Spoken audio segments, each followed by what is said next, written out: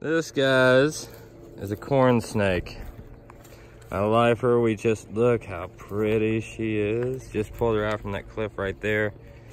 Where Lucas failed to get a fence lizard.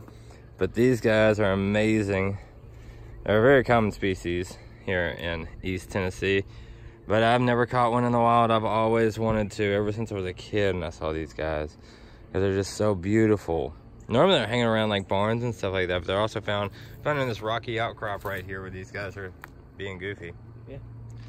Thermoregulating because it has been bright and sunny all day. She's just cooling off, probably feeding on some fence lizards.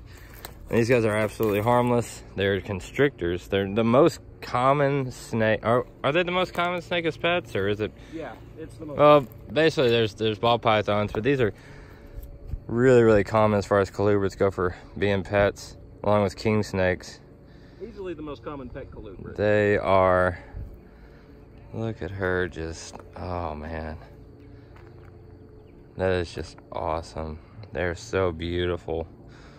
Absolutely gorgeous. Constrictors, unfortunately they are, because of that patterning and their coloring, confused with copperheads.